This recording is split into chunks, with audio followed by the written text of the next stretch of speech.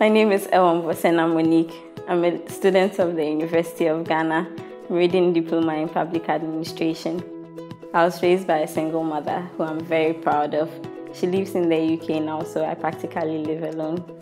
But I don't really get to talk to her that often because of the distance, but sometimes we do talk, and I really miss my mom. She tries for me though. She sends me money through MoneyGram, and the best part is that she sends it through my mobile wallet, so it's there anytime I need it.